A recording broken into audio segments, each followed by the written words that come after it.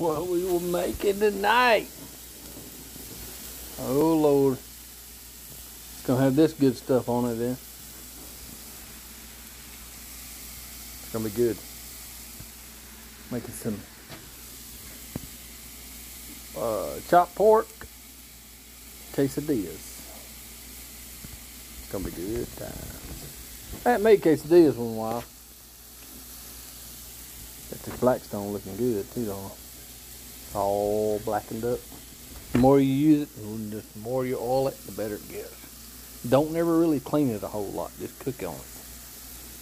That's the trick. That's what I do anyway. Skeet a little oil on it. I put olive oil on mine. And just rub it in when you got extra food cooked on it. Get it piping hot. Throw some water on it. Scrape it off. Put it out there in the back. Thought I'd show y'all how to do a quesadilla. First off, grab your tortilla. Throw it on the grill. Handful of cheese.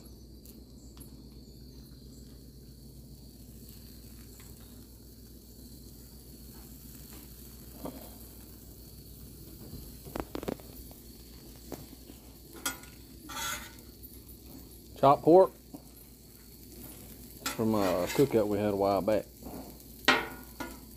Don't worry about the spilling and all that kind of good stuff. A little spillage is just normal.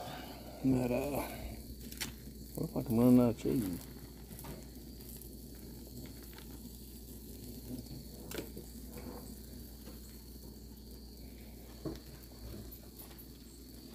You can do it two ways. You can flip it. Make it like that. Press it down. Taco